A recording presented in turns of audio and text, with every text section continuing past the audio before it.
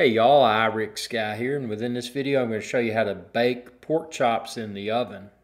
So the first thing you want to do is grease your pan. You can use butter like I'm using, or you can use margarine.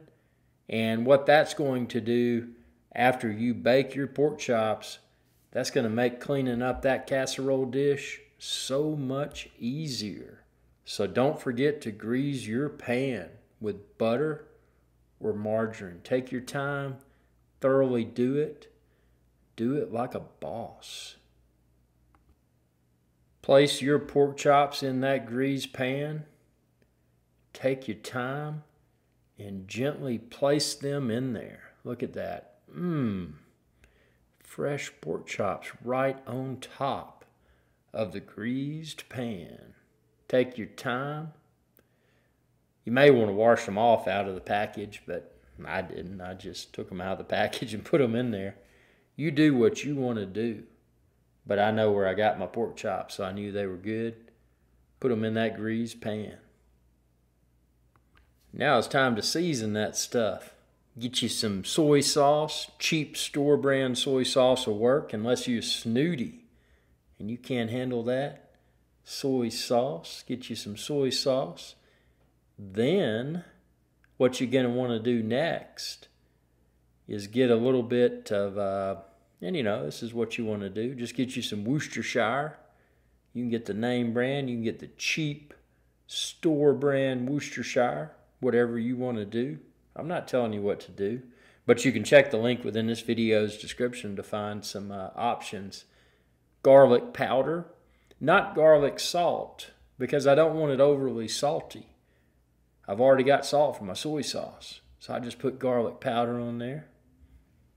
Now this next thing is kind of amazing, and you do need to expand this video's description and click the link there to find where to order it online. But this seasoning, it's so versatile, man. You can use it on pork chops, you can use it on chicken, you can use it on other things too. But man, that stuff, just sets it off like a boss.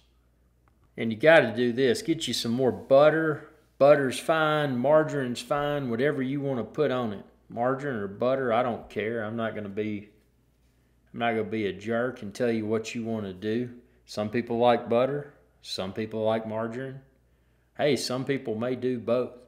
But put that on top of your pork chops, because when these suckers slow bake, it's just going to make them so much more incredible. Just look at that butter, man.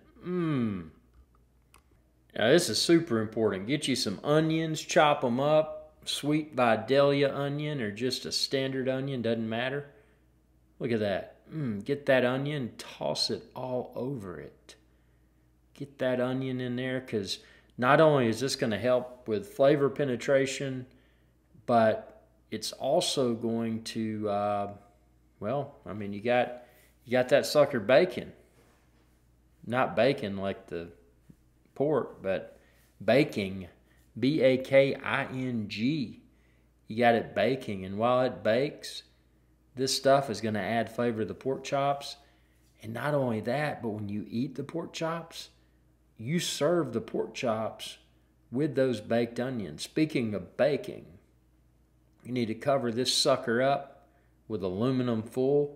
If you're across the pond, you may say aluminium. I don't care what you call it. But you cover that sucker up tightly, because it's important. Speaking of important, I got too excited and I forgot to put a little bit of water in there. Because what you want to do is add a little bit of water, not much, just a little bit.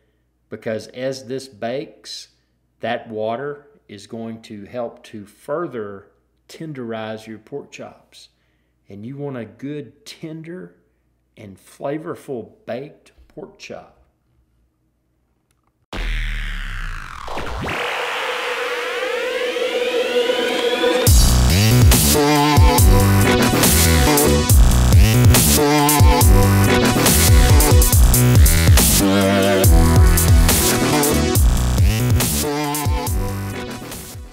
I ain't got to say much about this, man. Look at that. Quality speaks for itself. Serve it up with some green beans or something else. Hey y'all, IrixGuy here. I hope you enjoyed this video, and please be sure to subscribe to my channel, and when you do, ring that bell icon to be notified whenever I post another video. Thanks for your viewership, and y'all have a good day.